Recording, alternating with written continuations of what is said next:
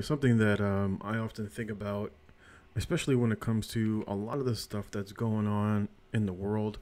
By the way, welcome back. I know it's been quite some time since I've had the ability to post any of these videos, and it's primarily because I had two strikes and I wasn't allowed to post for quite some time.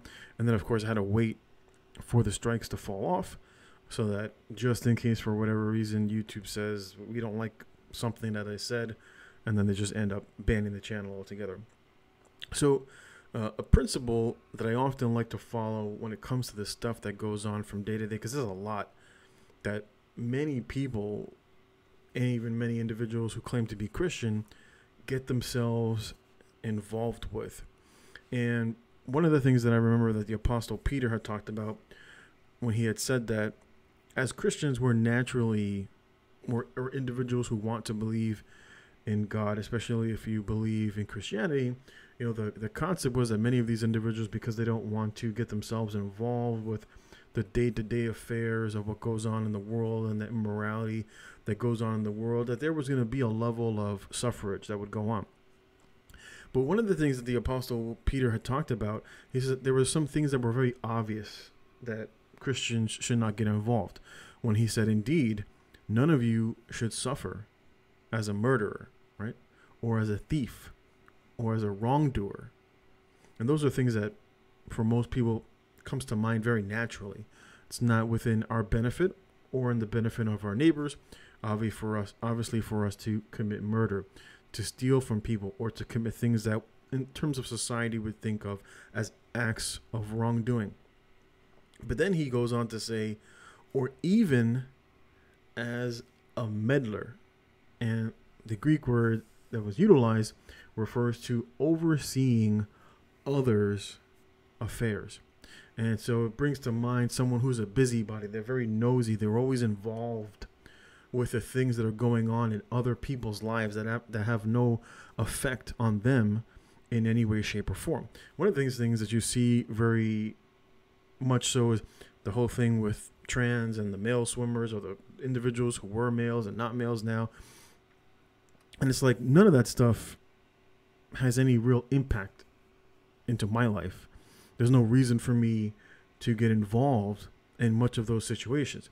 Now, for many of the young people who are students and they're deeply embedded and they're deeply involved in, collegiate affairs or things that are going on at school for swim meets or basketball or whatever it is, when you get deeply involved in the things that belong to the system of things, well, then naturally you're going to feel some type of way if for some reason or another you become excluded or you become hated for X, Y, and Z.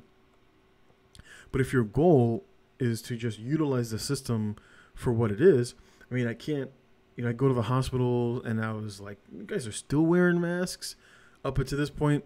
And they're just like, yeah, they haven't stated whether or not. And all I could sit here and fight and complain and be like, mask, it don't work. Sit here, pull out every single study from academic standpoint.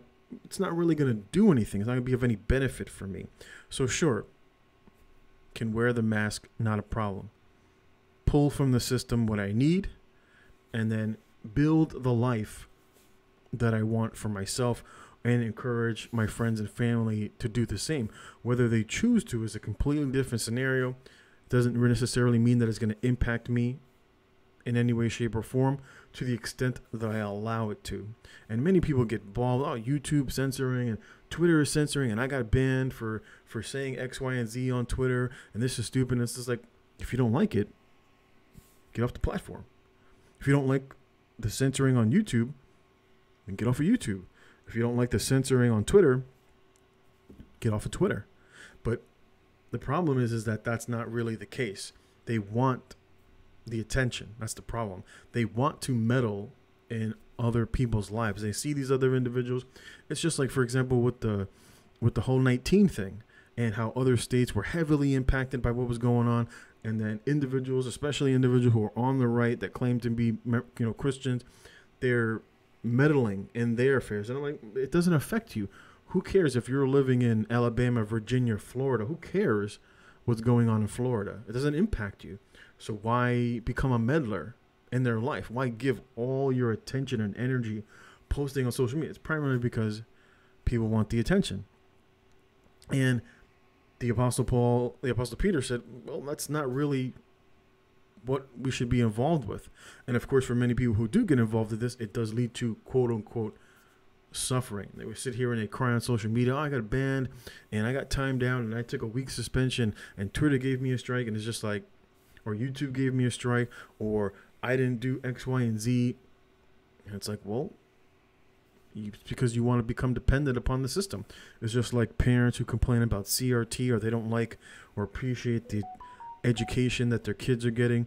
And it's like, well, why don't you work? You had several years where you saw what was going on in the schools. You saw the mask and the forcing kids to stay at home. And it's like, well, why haven't you prepared to educate your children at home?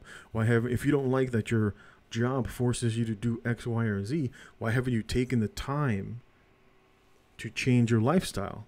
Maybe reduce your expenses, or create a side hustle, start your own business so that you become your own boss, so that the meddlings of the state in your life become minimized. But many people don't want to do that. They want the comfort of being cradled by the system of things, and they don't want the system of things to encroach upon their lives. And that's not how that works. It's just like Jesus said, you can't slave for two masters.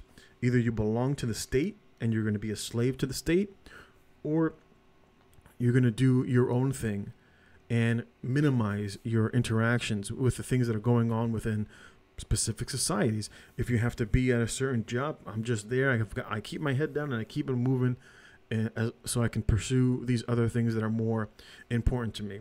And that's what I do. I mean, there's a lot of stuff that I see going on at the hospital, and I could always be that person interjecting left and right into all the different affairs of, well, did you do any information? Did you do telling patients? Did you do any studying on X, Y, and Z medications and how they're going to impact your life?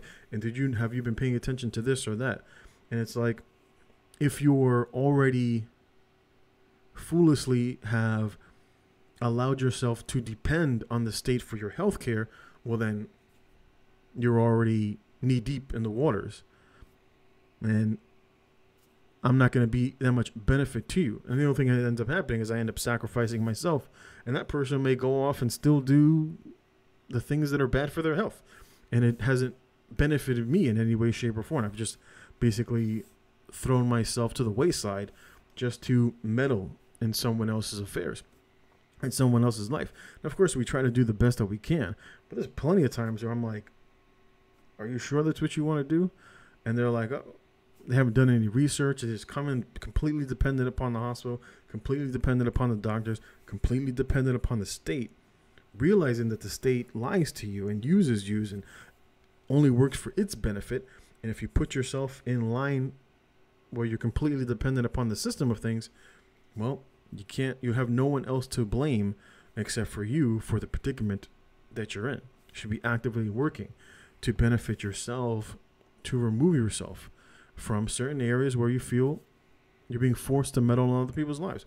This whole thing with the transgender and the swimmers and stealing scholarships, and it's like, this is what you voted for.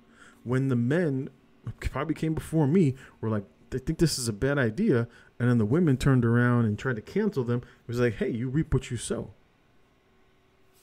You made your bed, now go lie in it. Don't ask me to get involved when years ago men spoke up and tried to warn you about what was going to happen. And this is the outcome. This is why I've always said, for a lot of young men, you should be working hard, creating wealth within your life, and then extracting yourself from this system of things and maybe moving into a second or third world country where you're looking to have, or you can have, the ability to have a family and to move into patriarchal societies where you can live the life that will be more beneficial to you if your goal is to have a family. But many young men don't want to do that. They love the luxuries of the internet, fast internet, having all these luxuries of life. And it's like, well, if you're dependent upon the system, you can't complain. This is basically what you get. Anyway, I'm going to leave that there. Appreciate you watching, and I'll catch you next time.